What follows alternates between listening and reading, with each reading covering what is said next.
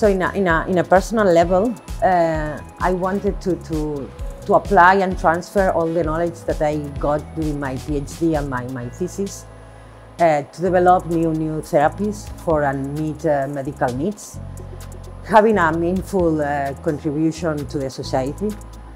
So in the professional level, as you know, for me to be an entrepreneur was a challenge because everything was new, but that allowed me to grow, learning a lot of different new things. So at some point while I was doing my postdoc with another co-founder, we realized that the technology that we have developed through our research,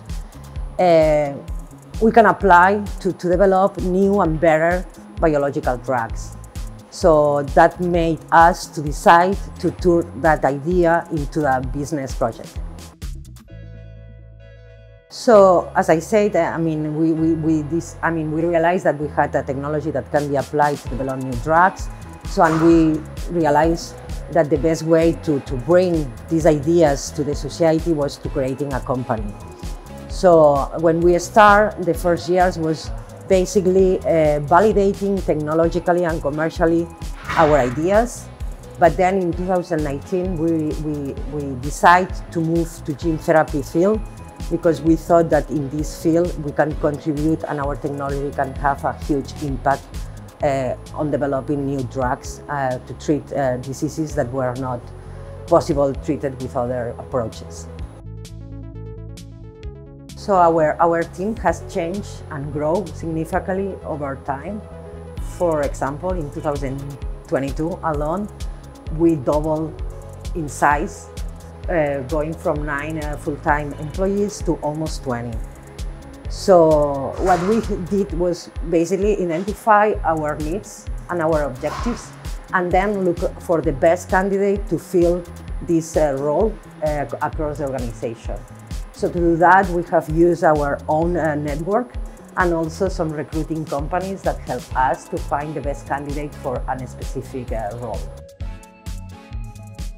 So one of the most important strategic decisions that we took in the last years was to focus our company in the gene therapy. So at the beginning we were focused more in the base protein therapeutic drugs, and at some point we realized that in gene therapy we can have a huge impact, solving some limitations about the current gene therapy approaches. So I think one of the most important things is when you start a company, it's important that you are personally passionate about that and not just a big business idea, because you have to fight every day, and if you are passionate about that, in the hard times, it's less likely that you will give up. So I think it's because you care about that.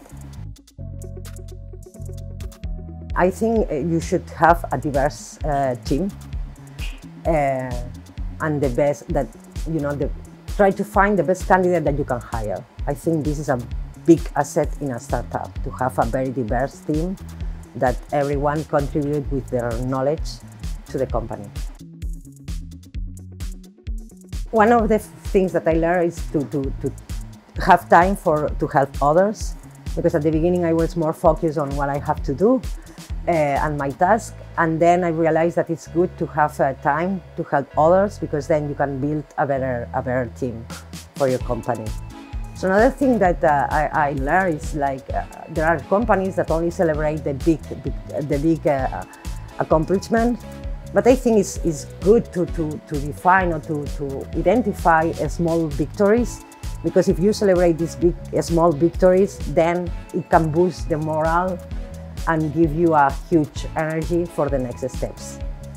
And of course, another thing that I learned is everything takes a longer time than expected, so you should get realistic about the timelines. So I think it's important to start talking with investors from the very beginning, although knowing that you are not going to get invested by them at that point.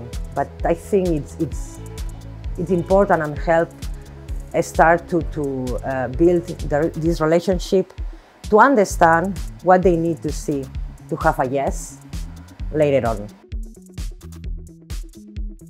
I mean, I'm not gonna specify deadlines because of confidentiality reason, but our key milestones in the next years is to complete the development process for our candidate.